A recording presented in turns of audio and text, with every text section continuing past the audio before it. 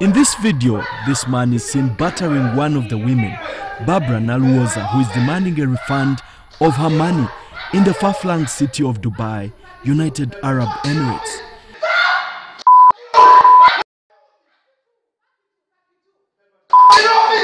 In 2015, Nalwoza wore the grin of a lottery winner when she departed for Dubai to escape the apathy of unemployment in Uganda. With its towering buildings and elegant roads, Dubai offered the allure of a well-paying job with several perks. However, Nalwoza had spiritedly thrown herself into the clutches of a human trafficking cartel. So Atamba took me to Ali Jabar's office. I met with Ali Jabar and he told me there was a job for Etisalat Telecommunication. And Etisalat Telecommunication being one of the big leading telecommunications in UAE. So he told me, though we needed to pay for our own visas, and that's about 8,000 dirhams. When I convert that to Ugandan money, that's about 8 million. So having worked for a year, I had the money on me. And since I wanted to change and get a better job, I paid up to Ali. The stocky man in this footage shot by a cell phone is Ali Seyed Abdul Jabar. In 2016, Jabar, who was based in Dubai, United Arab Emirates, posed as a hiring agent for a security firm. He allegedly conned about 30 girls of their funds. To approach him, I told him, I'm like, Ali, the offer you gave me, that's not Etisalat really. Like Etisalat offices can't even look like that.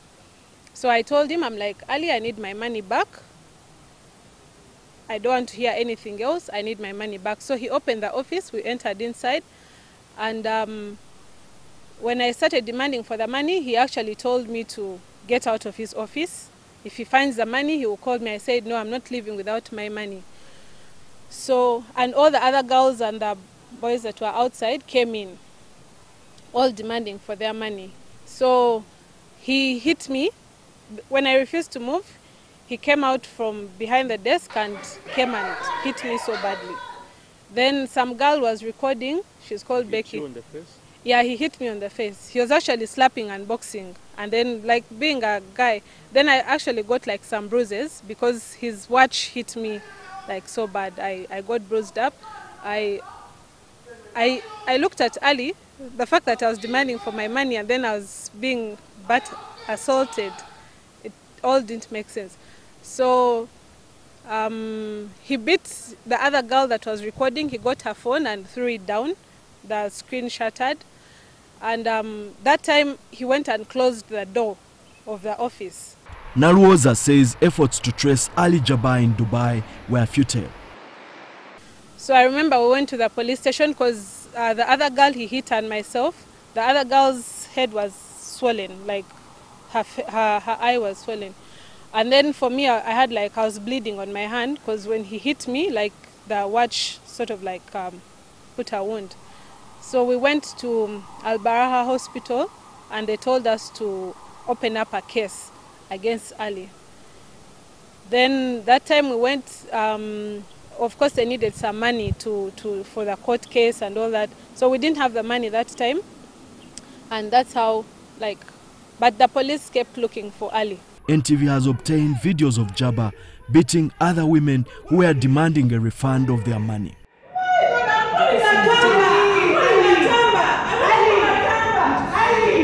Maria Namatov, whose real name has been concealed for security reasons, was out of employment when a Ugandan lady linked her to Ali Abdul Jabar. With her last savings, she paid the equivalent of 2 million shillings to Ali Jabar to get a job in a security firm. She handed me over to Jabar.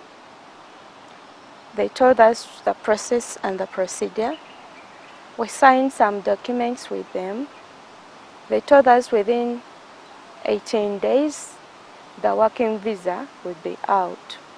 We paid some money. How much? What was the money for? The money was for, of course, they acted as middlemen. Yeah. This is an agent. The lady, Kaisa, is an agent. What? She's Ugandan? Ugandan, yes. So, Ali is the middleman. Unfortunately, my visa was running out. I had to vacate before the 18 days elapsed. So the 18 days elapsed when I was already in Uganda. Namatovu returned to Dubai on a 3-month visa. I tried to look for Ali. Good enough, I found him. When I found him in another office, a new office, whereby still there were so many Ugandans, ladies, men and women, and also other countries still. And this is a new office, not the first one. And that's where I also met these other girls that were beaten badly. Some of the victims, including Naluwoza and Becky Nachibuka, have petitioned the Speaker of Parliament, Rebecca Kadaga, over the activities of Jabar. According to the letter authored on May 15, 2018, it reads, and I quote, "It is our view that when you make interventions and apprehend those who participate and benefit from illegal and extortionist networks, the problem of Ugandans working abroad can be addressed." On May 1, 2017, I returned to his office and told him I was opting out and demanded a refund of my money. I met Betty Nachibuka and over 30 other girls from Uganda, but others from Nigeria, Kenya, Cameroon, and other countries. Madam Speaker, we wish to inform you that Mr. Ali Abdul Jabar beat us so badly that we sustained serious injuries. He then threw us out of his office. We both had to undergo treatment at our own cost since we didn't have health insurance. Ali had knives that he menacingly brandished at us, but the recordings were lost after he broke the mobile phone. Jabar later traveled to Uganda on a Yemen passport. While in the country, he received 3 passports, which NTV has seen. It's not clear yet how he received these passports after his nationality was contested at the Directorate of Citizenship and Migration. Many of Ali's victims, including Namatovu, came to learn that Jabar now lives in Uganda as an investor. And I'm like, really? Like, this is someone who's been conning Ugandans of their money in Dubai, and now he's in Uganda as an investor? It all didn't make sense. But the truth was that Ali was here and he was trying to camouflage as an investor.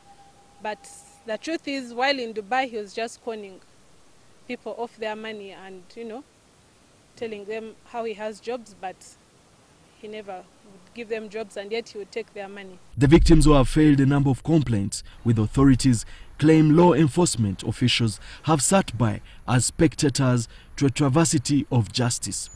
To give out letters to the labor, we were told to go to the Interpol, we were told to go to Internal Affairs, to CPS.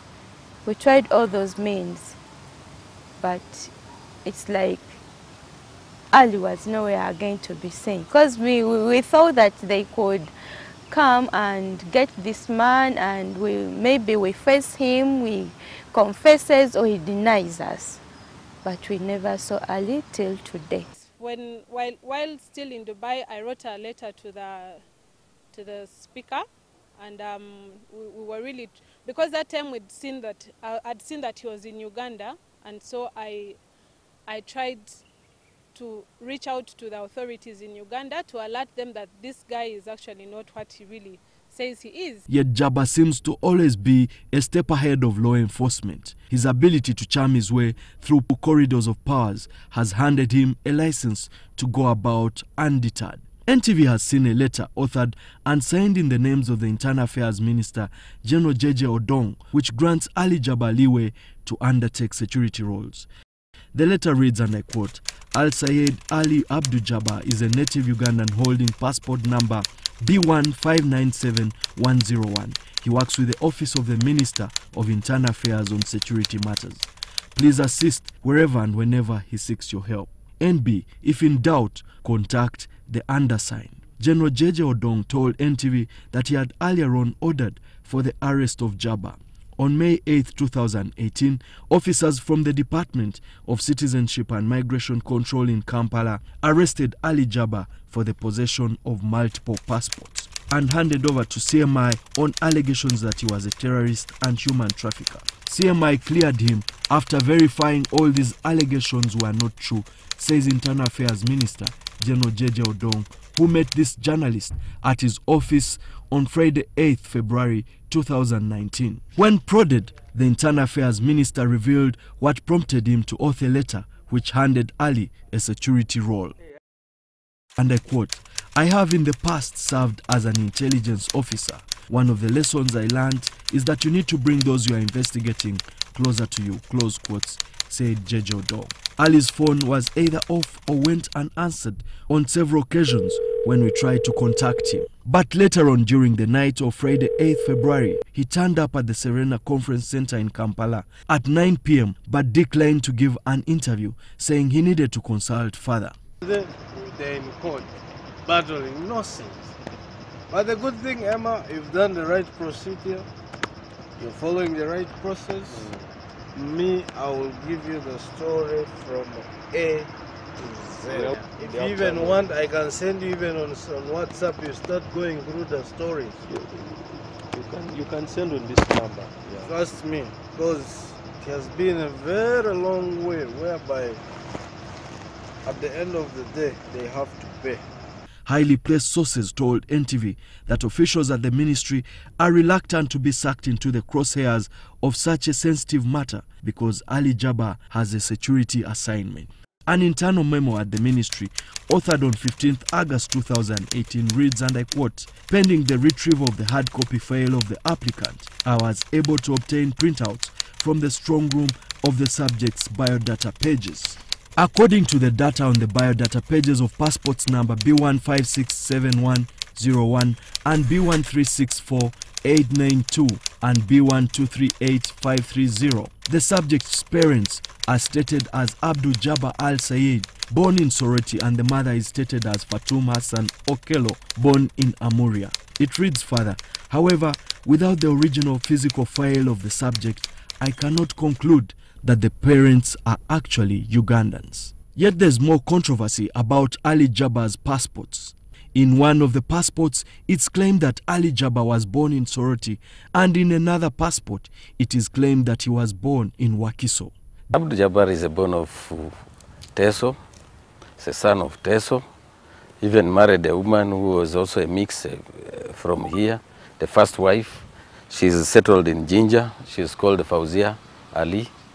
And I don't know what happened. He married again the second wife in Kampala, but also a mix of, I think, an Afghanistan and Uganda.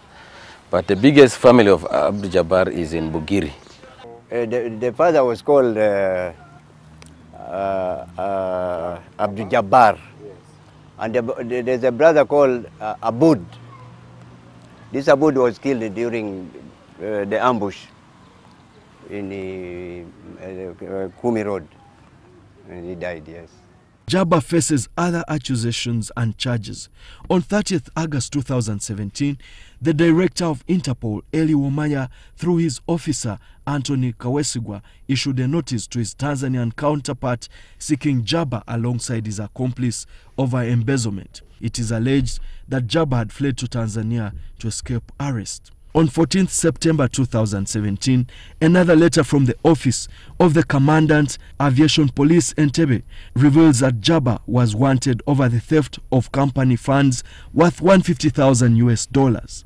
And I quote, "Upon learning that they are wanted, the said people are believed to have intentions of fleeing the country. The purpose of the letter is to request you, if seen, intercept, arrest, and inform for collection," close quotes, reads a letter authored by Dale Johnson, Commander, CID Kampala Metropolitan Police.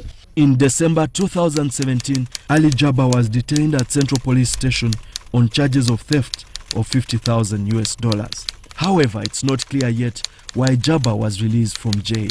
Many of Jabar's victims seek the day when justice will manifestly be delivered. In Uganda, police statistics indicate that at least 50 girls are trafficked every day, largely through porous border points heading for the Middle East. The authorities should do something really as fast as possible, because he's doing this to so many other people. If he could do this to me while I was in Dubai, then I'm sure he's doing it to so many, innocent Ugandans. here. Against such con men or con women, con ladies, who again come to your country still to con others, and they stay in your country and you're not helped at all. If you come out to say that such and such a person conned me, they tell you these things happened out of Uganda. The risky lifestyle of human trafficking is yet to recede from the public consciousness. Uganda is one of the greatest sources of victims for human trafficking, second to Vietnam. It is one of the most shocking statistics, and it is very interesting that many of us don't know about human trafficking. Human trafficking entails child trafficking as well, as we have seen recently. Many Ugandan girls are sold into forced labor, domestic servitude or sexual slavery, while others commit suicide to escape this torment. MUTAIZIBWA, NTV.